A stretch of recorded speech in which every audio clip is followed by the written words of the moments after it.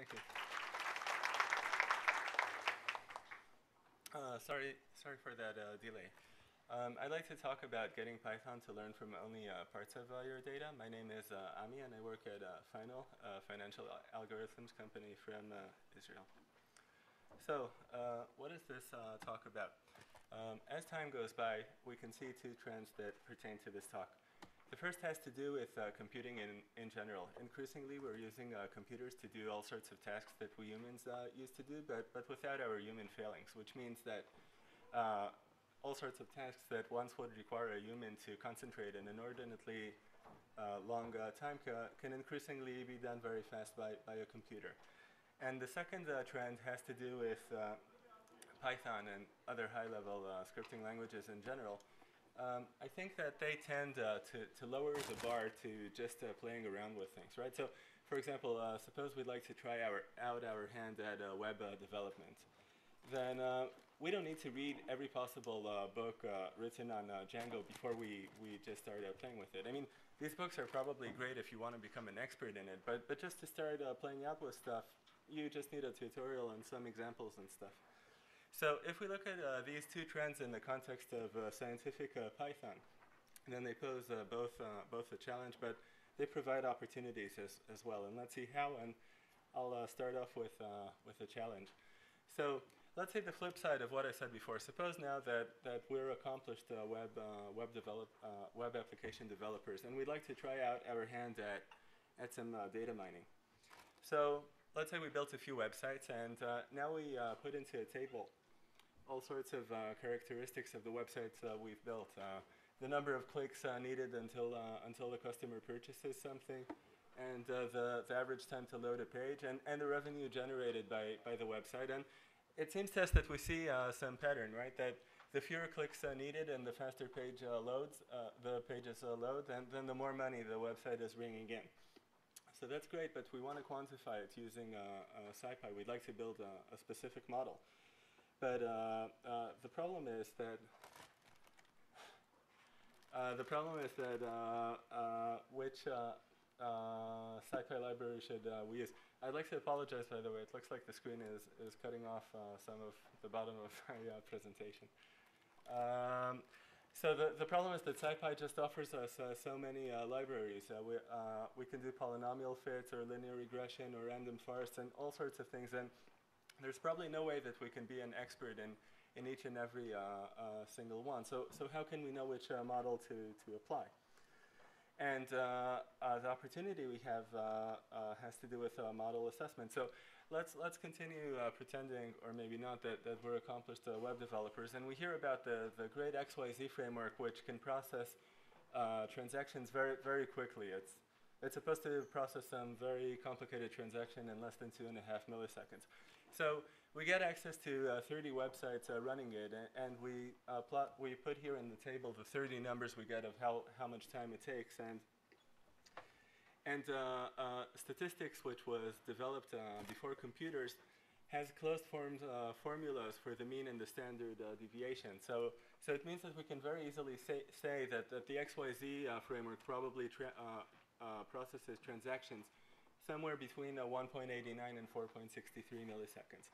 But if you look at the numbers here, then you can see that some of the numbers are very low and some of them are very high.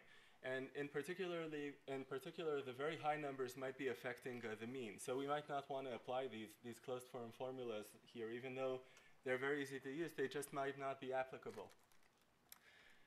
So instead, we might want to use something like the median or the middle value, which is more robust. The problem is that without intense computational power, there's no way to find a confidence interval for stuff like the median. But on the other hand, we have all of this computational power at our disposal nowadays. So we really shouldn't be limiting ourselves to use pre-computer statistics only. So these two problems might look different, but they're solved by a common approach, which is getting Python to learn from only parts of your data. And I'd like to show how. Since this is a PyCon talk, then the focus will be on Python. There will be no math or formulas. Instead, there will be short code snippets showing how to actually use the stuff. Okay, so on to the challenge of model selection and its solution. let's go back for a moment to high school physics lab, specifically the experiments where we measure how much weight we need to apply to a spring in order to lengthen it, okay?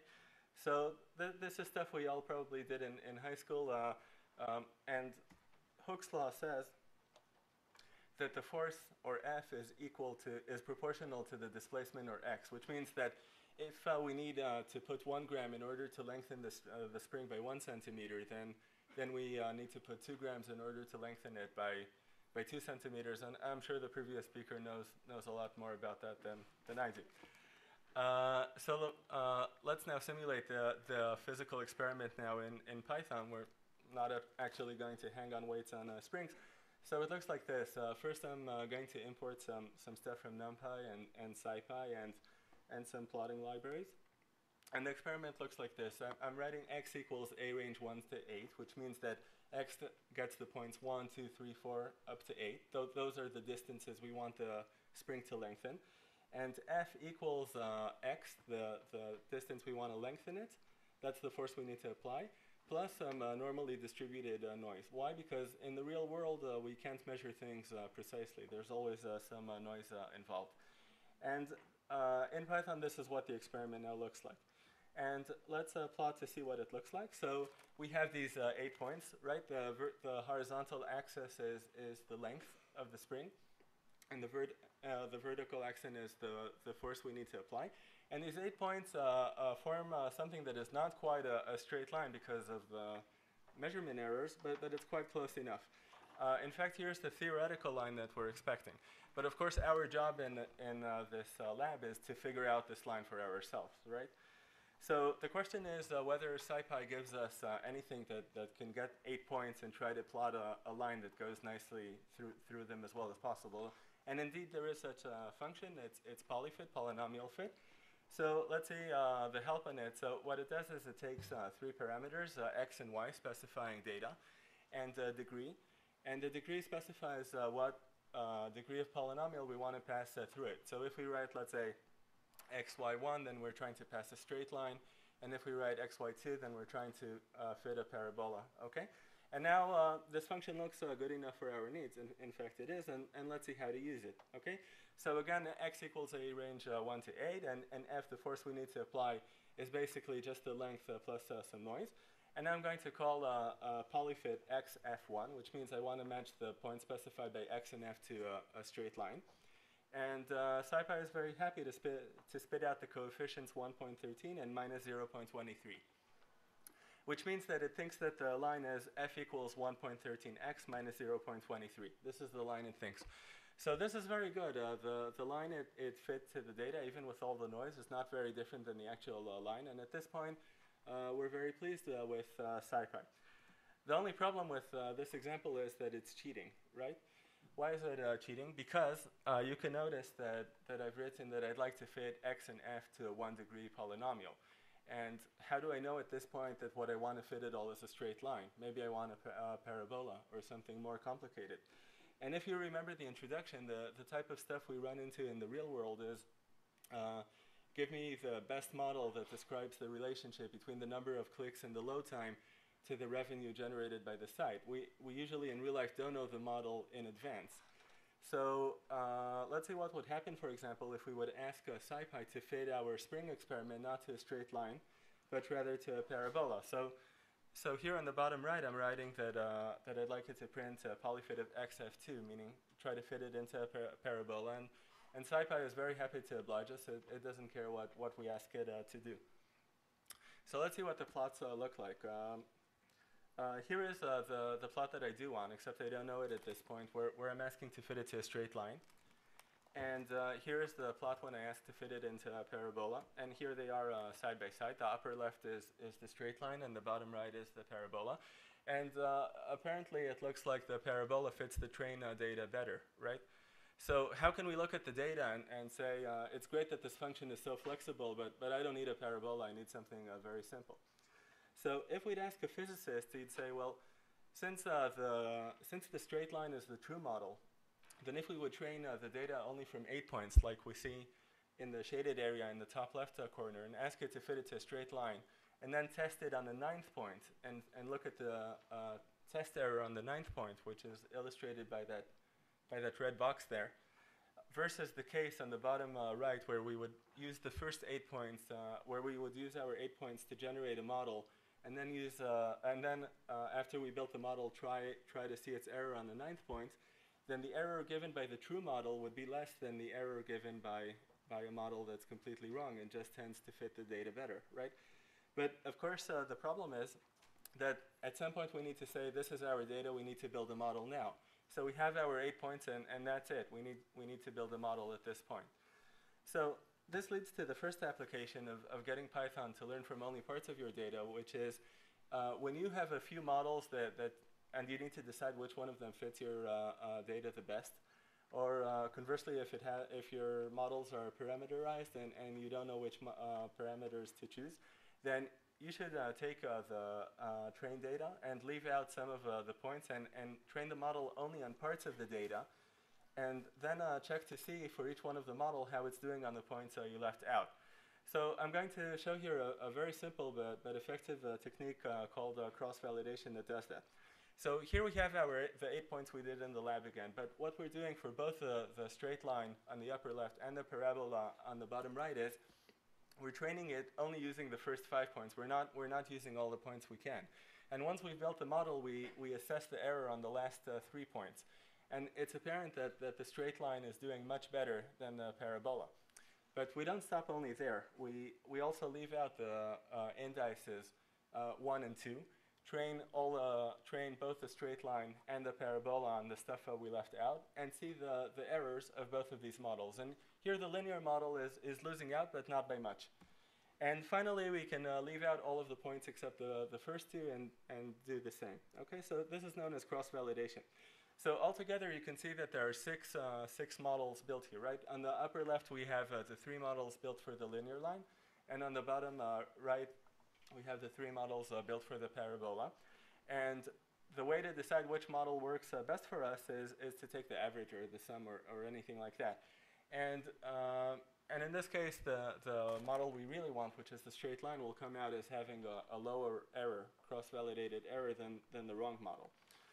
Okay, so now let's see how to use it in Python. So first of all, we need to import the cross-validation model.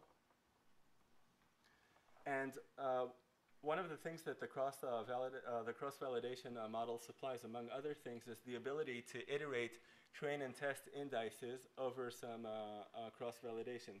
So for example, if we ask it to iterate the train indices and the test indices for a cross-validation corresponding to a data set of size 8, which is what we have here, then it'll spit out 3 pairs of indices, exactly corresponding to what I've seen before, right? So the first of these pairs will say, let's say, that the train indices are 0, 1, 2, 3, and 4, and it's leaving out for the test indices 5, 6, and 7. Okay, now we need to write for ourselves 2 functions. I'm sorry, the rectangle is not aligned.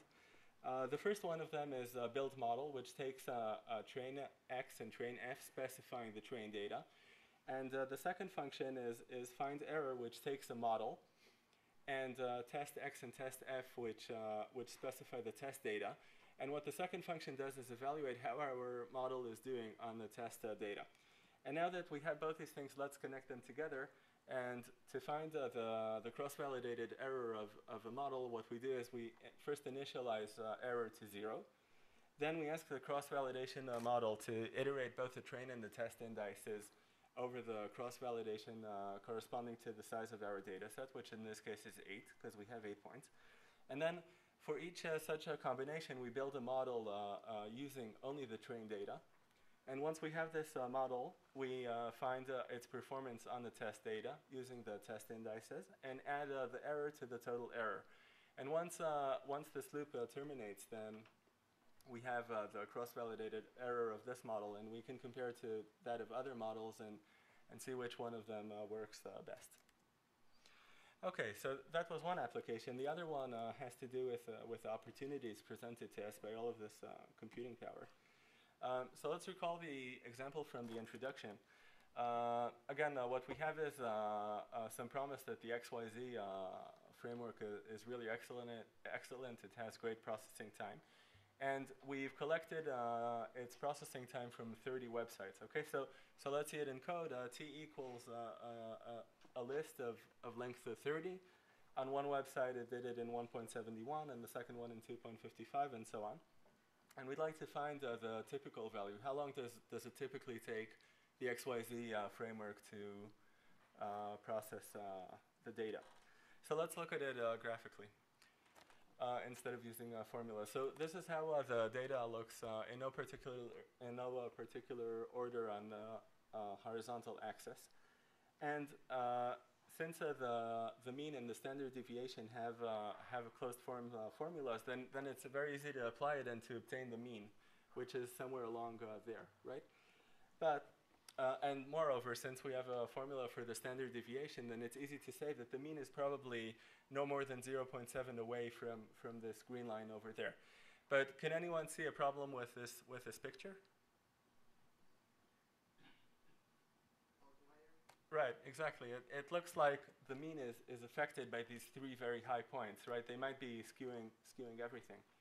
So in this case, we might consider some alternative statistic which is more robust. I'm going to show here the trimmed mean.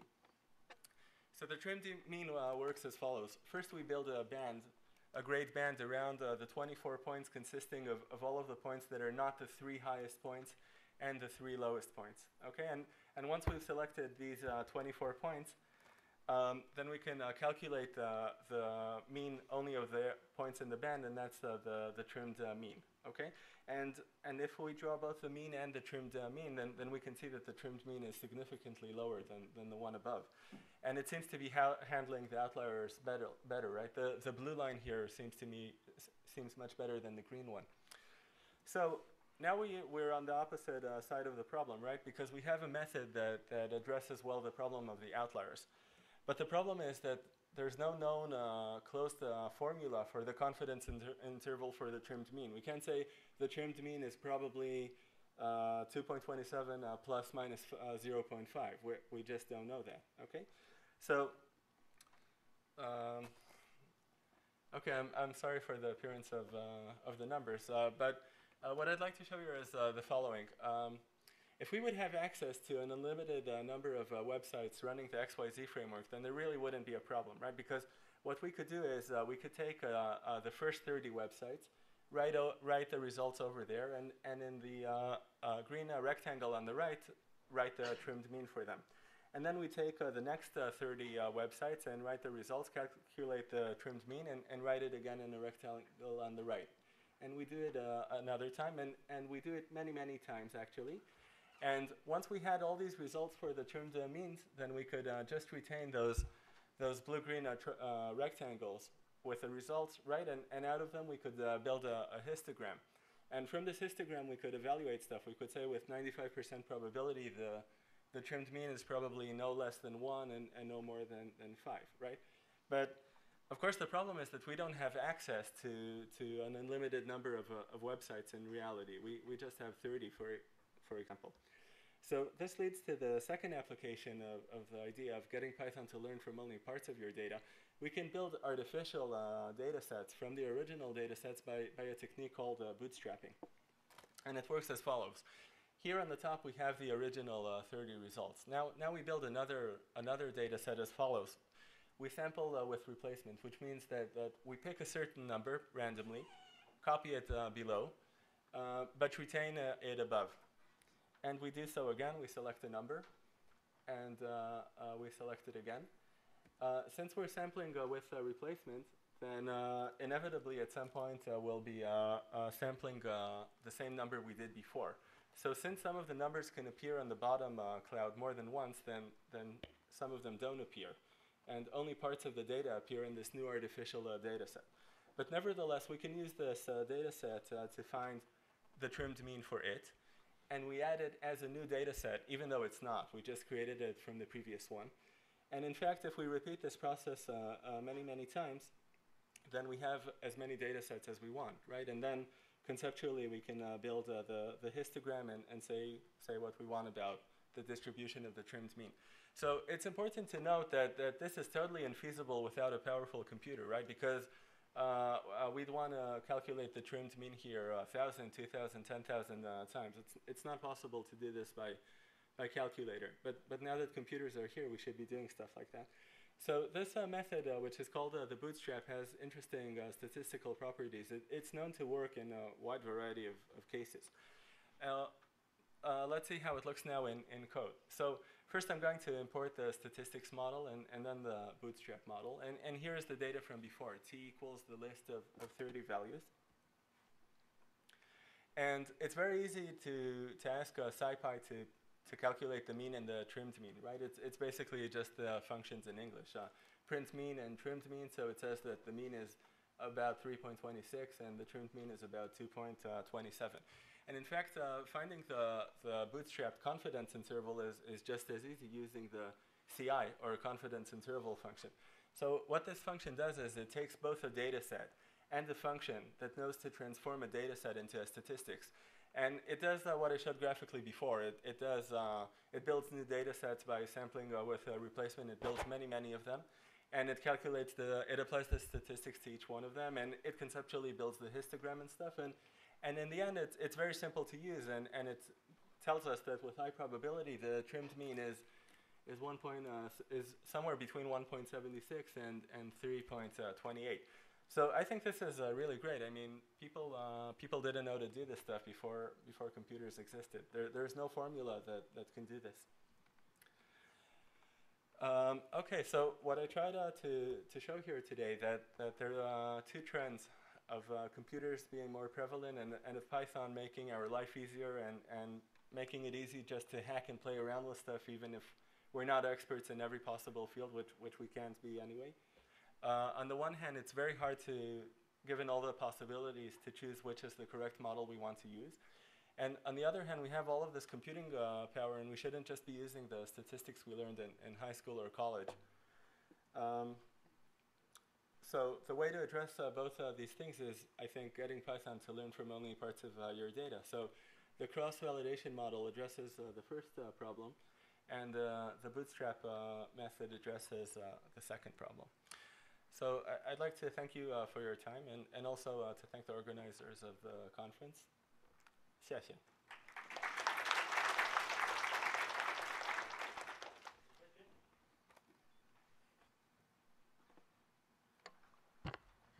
While getting some data from the web, the part of the data might be missing. So can you share your experience about dealing with the missing data? Oh, you're talking about, okay, you're talking about missing data in a different sense. Like suppose you have questionnaires of, like people filled out questionnaires and some people didn't answer some questions. Yes, yes. Right, so that's a very interesting topic in machine learning, but it's it doesn't have a lot in common with this talk. I'll be very happy to discuss it with you later if you want, but this isn't what this talk is concerned. That's a huge field just in itself, how to deal with missing data. It actually has to do with a specific type of model you're trying to build. Different models have different approaches.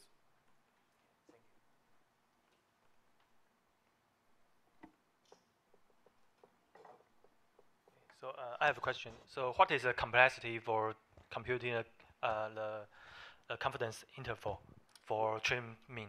What is the what, please? Complexity, time complexity or the storage complexity. Oh, well, the storage is basically, I think, unlimited because we just need one number saying what the trimmed mean was for each. And as far as time goes, it is very time consuming because just finding the band that contains the elements of the trimmed mean is linear time, and the average is linear time, and we need to do it thousands and thousands of times. So if you have a massive data set of gigabytes, then it will take time.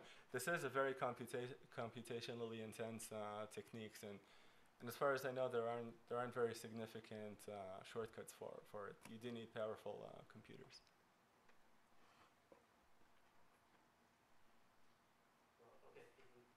Any question? If there are no questions, we are going to thank Dr. Tavory one more time.